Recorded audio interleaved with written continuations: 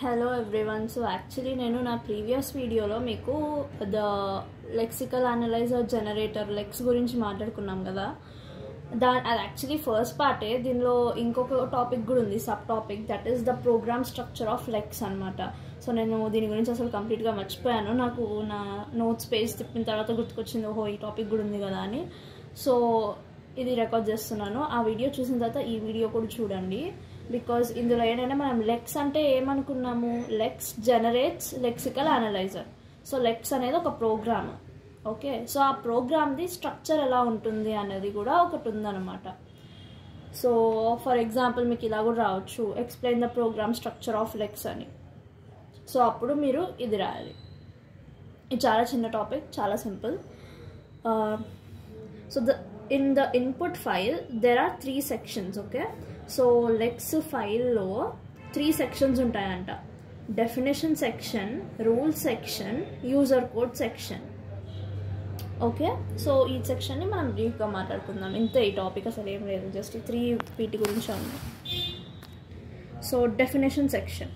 So the definition section contains the declarations of variables, regular definitions, manifest constants.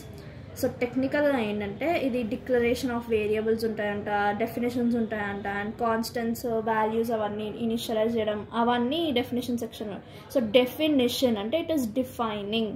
So variables, declaration, definitions అన్నీ ఈ సెక్షన్లో జరుగుతాయి. So in the definition section the text is enclosed in percentage open flower bracket and percentage close flower bracket. మధ్యలో మన definitions అవి ఏవైతే ఉంటాయో అవి మనం రాస్తాం. So anything return in this brackets is copied directly to the file lex.yy.c. So first మనము lex.l నుండి lex.yy.cకి కంపైల్ అవుతుంది కదా, లెక్స్ కంపైలర్ ద్వారా. సో ఈ సెక్షన్లో ఉన్నవన్నీ as it is copy paste అవుతాయంట దీనిలో. సో అందులో ఏం చేంజ్ ఉండదు, కంపైలర్ దాన్ని ఏమీ డిస్టర్బ్ చేయదు. సో ఈ సెక్షన్లో ఉన్నవన్నీ యాజ్ ఇట్ ఈస్ కాపీ అయిపోతాయంట ఈ బ్రాకెట్స్లో ఉన్న అంతా. ఓకే, సో దాని సింటాక్స్ ఏంటిది చెప్పినట్టు, percentage open bracket, definitions, percentage close bracket. Okay, simple. Next, rules section. So the rules section contains a series of rules in the form of pattern action, and pattern must be unintended and action begin on the same line in open bracket, close open flower bracket, close flower bracket, brackets. So in the definition meaning simple ga ఏంటంటే ఇందులో మొత్తం pattern actions and pattern matching అదంతా ఉంటుందంట. So మనం pattern అంటే ఏంటో నేను మీకు ఆల్రెడీ చెప్పాను కదా, టోకెన్స్, ప్యాటర్న్ అండ్ లెగ్జిమ్స్ దాంట్లో. సో ప్యాటర్న్ అంటే ఏంటిది, the objects required to form a pattern. Okay, so అది.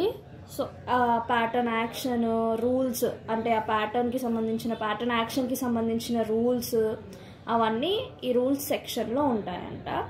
And the action begin on the same line in these brackets. So ఈ యాక్షన్, ఈ ప్యాటర్న్ యాక్షన్ ఏదైతే ఉందో అది ఈ లైన్స్లోనే జరిగిపోతుందంట.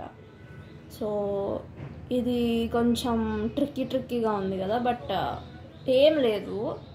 ఈ రూల్ సెక్షన్ ఏంటంటే ప్యాటర్న్ యాక్షన్కి సంబంధించిన రూల్స్ని కంటైన్ చేస్తుందంట. ఓకే, సో నెక్స్ట్, సో నేను ఇప్పుడు ఇక్కడ ఫ్లవర్, ఇక్కడ ఓపెన్ బ్రాకెట్ పెడితే ఇక్కడ ఇమీడియట్గా ప్యాటర్న్ యాక్షన్ అన్నది బిగిన్ అవ్వాలంట, అంటే స్టార్ట్ అవ్వాలంట. సో అదే చెప్తుంది, action begin on the same line in these flower brackets. So the rule section is enclosed in percentage. So దీని సింటాక్స్ చూస్తే మీకు అర్థమవుతుంది. సో 2% మధ్యలో ప్యాటర్న్ యాక్షన్, మళ్ళీ 2%. ఓకే, సో ఈ ప్యాటర్న్ యాక్షన్ని మనం ఇక్కడ డిఫైన్ చేస్తున్నాం, దానికి సంబంధించిన రూల్స్ కూడా ఈ రూల్ సెక్షన్లో ఉంటాయి. ఓకే, సో ఇక్కడ ఎగ్జాంపుల్ చూడండి, table shows some pattern matches. So అంటే ప్యాటర్న్ యాక్షన్ అంటే ఎలా ఉంటుంది, so 0 to 9 all the digits between 0 to 9ని consider చెయ్యి. ఇక్కడ ఈ పవర్ ఆఫ్ ఏ, ఇది power of A, all the other characters except A. Okay ఇది పవర్ కాదు, సారీ. సో ఇది నాట్. సో నాట్ ఏ అంటే all the characters except A.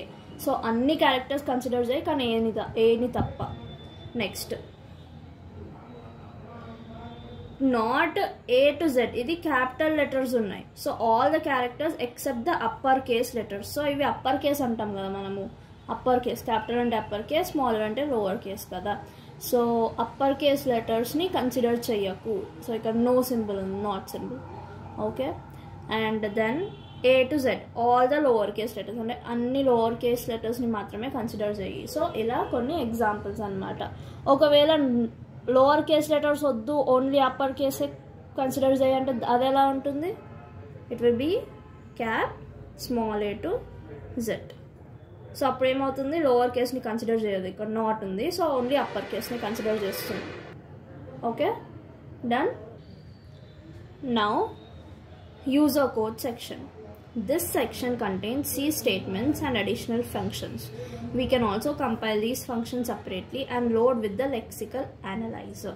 So user code section ఏంటంటే it contains all the C statements. Okay, ఎందుకంటే మనం Cకి convert చేస్తాం కదా. Lexical analyser ఎందులో ఉంటుంది? ఏ ప్రోగ్రామ్ ఉంటుంది? C ప్రోగ్రామ్లో ఉంటుంది. అండ్ అడిషనల్ ఫంక్షన్స్ని కూడా కంటైన్ చేస్తుందంట. So C statements and additional functions ఉంటాయంట యూజర్ కోడ్ సెక్షన్లో. సో మనము ఈ ఫంక్షన్స్ అని సపరేట్గా కంపైల్ చేసి కూడా లెక్సికల్ అనలైజర్లో లోడ్ చేయొచ్చు అంట. లైక్ మొత్తం ఒకటి దగ్గర కంపైల్ చేయకుండా మనం వాటిని, ఆ ఫంక్షన్స్ని సపరేట్గా కంపైల్ చేసి తర్వాత అయినా లెక్సికల్ అనలైజర్ ప్రోగ్రామ్లో లోడ్ చేయొచ్చు అంట. Okay, so this is about user code section. So ఇప్పుడు ఫైనల్ అన్నిటి స్ట్రక్చర్ చూద్దాం. So overall basic program structure ఏంటిది? ఫస్ట్ ఇదేంటిది? Definition section.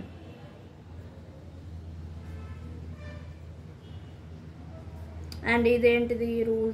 Rules section.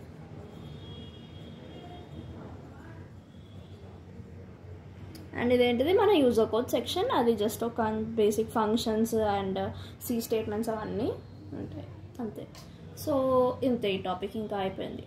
Simple ఉంది కదా. సో ఈ 3 స్టెప్స్ గుర్తుపెట్టుకొని అంటే ఒకవేళ వాళ్ళు explain lexical analyser generator with లెక్స్ and explain the structure of లెక్స్ అని ప్రోగ్రామ్ క్వశ్చన్ అడిగితే మాత్రం మీరు నా ప్రీవియస్ వీడియోలో ఉన్నది, అంటే లెక్స్ ఎలా జనరేట్ అవుతుందో చెప్పాలి, లెక్సికల్ అనలైజర్ ఎలా జనరేట్ అవుతుందో చెప్పాలి, అండ్ ఈ స్ట్రక్చర్ కూడా ఇలా రాయాలి.